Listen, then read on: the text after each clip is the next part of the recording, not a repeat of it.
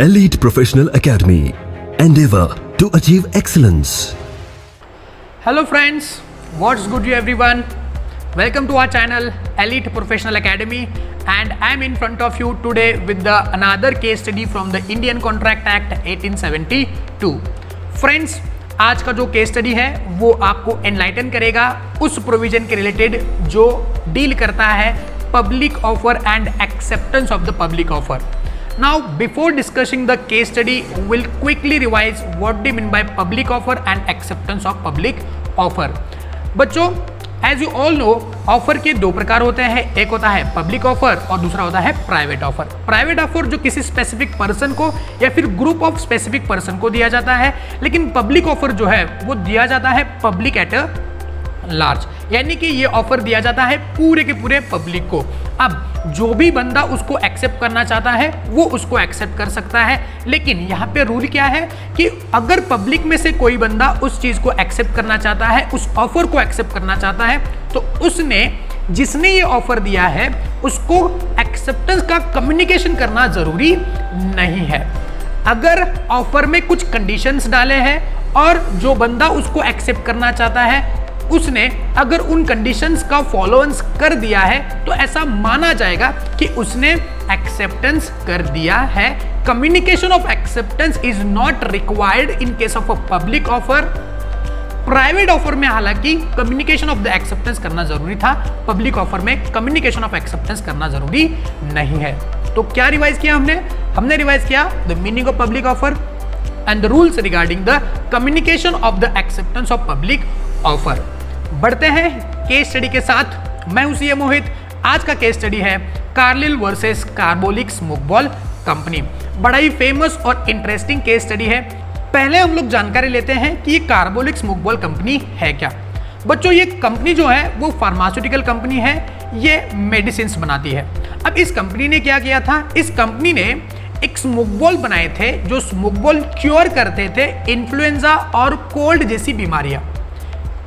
और कंपनी का ये दावा था कि अगर किसी ने इस स्मोक बॉल्स को कंज्यूम किया तो उस बंदे को इन्फ्लुएंजा या कोल्ड जैसी बीमारी नहीं होगी. जैसे कि आपको पता है कि आपने मिनिस्ट्री ऑफ आयुष ने कोरोना के लिए इम्यूनिटी बूस्टर करके एक होम्योपैथिक मेडिसिन दिया है आर्सेनिक एल्बम 30. तो उसी प्रकार से कार्बोलिक स्मोक बॉल कंपनी ने भी अपने स्मोक बॉल मार्केट किए और बताया कि जो कोई भी इस मेडिसिन को कंज्यूम करेगा उसको इन्फ्लुएंजा या कोल्ड जैसी बीमारी नहीं होगी. अब कंपनी ने ये ऐड दिया कि हमारे स्मोक बॉल कंज्यूम करो तो आपको इन्फ्लुएंजा और कोल्ड जैसी बीमारी नहीं होगी, और कंज्यूम करने के बावजूद अगर आपको इन्फ्लुएंजा या फिर कोल्ड जैसी बीमारियां हो जाती है तो हम आपको पाउंड 100 एज अ रिवॉर्ड दे देंगे. और कंपनी ने इस ऐड के सीरियसनेस को बढ़ाने के लिए अपने ऐड में आगे ये भी कहा कि हमने अलायंस बैंक में पाउंड 1000 रिवॉर्ड के लिए डिपॉजिट कर दिए हैं, यानी कि whoever will get affected by the influenza and cold after consuming the smoke balls, that person can claim the amount from the bank.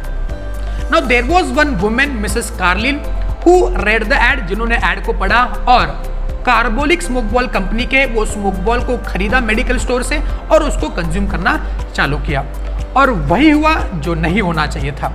Mrs Carlill को इन्फ्लुएंजा या कोल्ड की बीमारी हो गई. तो मिसेस कार्लिल ने यह दावा किया कि मुझको अभी ये पाउंड 100 का रिवॉर्ड जो है वो चाहिए. वाई? बिकॉज आपके स्मोक बॉल कंज्यूम करने के बावजूद मुझको इन्फ्लुएंजा या कोल्ड की बीमारी हो गई है. तो जैसे ही मिसेस कार्लिल ने वो दावा किया, कंपनी रिफ्यूज टू पे पाउंड 100 एज अ रिवॉर्ड. तो मिसेस कार्लिल ने कार्बोलिक स्मोक बॉल कंपनी के ऊपर केस ठोका और केस स्टडी का नाम हुआ Carlill versus carbolic smoke ball company. यहाँ पे प्लांटिफ है कार्लिल और डिफेंडेंट है कार्बोलिक स्मोक बॉल कंपनी. अब कंपनी ने ये एलिगेशंस किए कि हमारा जो एड था वो बस पफिंग ऐड था to boost are cell of smoke balls. बस हमने अपने प्रोडक्ट के मार्केटिंग के लिए, अपने सेल को बढ़ाने के लिए वो ऐड किया था.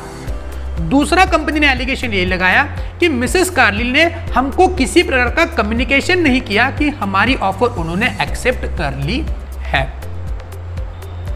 तो जैसे ही उन्होंने ये एलिगेशंस किए कोर्ट ने ये फटकार लगाते हुए कार्बोलिक स्मोक बॉल कंपनी को कहा कि आपने मिसेस कार्लिल को वो रिवॉर्ड के पैसे दे देने हैं। वाई? जो कंपनी ने पहला एलिगेशन किया था कि हमारा एड पफिंग एड था, तो कोर्ट ने ये कहा कि आपने अपने एड में ये कहा था कि जिस किसी को भी इन्फ्लुएंजा कोल्ड होगा after consuming the smoke ball, उसको हम लोग पाउंड 100 दे देंगे। हमने अलायंस बैंक में पाउंड 1000 जमा कर दिए हैं। तो this shows the seriousness of the company towards the add. तो this is not a puffing add. तो कोर्ट ने कंपनी का पहला एलिगेशन को बाजू में रख दिया। अब दूसरा एलिगेशन कंपनी का कि मिसेस कार्लिल ने हमको कम्युनिकेशन नहीं किया with respect to the acceptance of the offer. ये तो कुछ ऐसा ही हो गया कि किसी फेयरनेस कंपनी ने ऐड दिया कि आप अगर हमारी क्रीम को इस्तेमाल करेंगे तो 7 दिन में आपको गोरापन मिल जाएगा, और every time when we use the cream we have to intimate to the company. ऐसा नहीं होता है। अगर हमने कंपनी के तरीके से उस प्रोडक्ट को इस्तेमाल किया है तो ये मान लिया जाएगा कि हमने उस कंपनी का ऑफर जो है वो एक्सेप्ट कर लिया है। तो कोर्ट ने ये कहा कि as this is the public offer और पब्लिक ऑफर के एक्सेप्टेंस का कम्युनिकेशन करना जरूरी नहीं है। आपने जो डायरेक्शन दिए थे, जिस डायरेक्शन से स्मोक बॉल कंज्यूम करने थे, उस डायरेक्शन से मिसेस कार्लिल ने स्मोक बॉल कंज्यूम कर लिए हैं, और इस वजह से ये इंप्लाइड एक्सेप्टेंस आपके ऊपर है। मिसेस कार्लिल ने आपका ऑफर एक्सेप्ट कर लिया है, और इसी के चलते मिसेस कार्लिल को कार्बोलिक स्मोक बॉल कंपनी ने पाउंड 100 का रिवॉर्ड दे देना है, ये कोर्ट ने डिक्लेयर कर दिया। So this is it with the today's case study. I hope आज के केस स्टडी का रिजल्ट और उसके फैक्ट आपको क्लियर है। मिलते हैं अगले केस स्टडी के साथ इसी चैनल पे। अगर आपने अब तक चैनल को सब्सक्राइब नहीं किया है तो प्लीज चैनल को सब्सक्राइब कीजिए, इस वीडियो को लाइक कीजिए और जितना हो सके शेयर कीजिए to spread the knowledge. Thank you so much for watching the video. मिलते हैं अगले केस स्टडी के साथ अगले वीडियो में। तब तक bye bye, love you all. Elite Professional Academy. Endeavor to achieve excellence.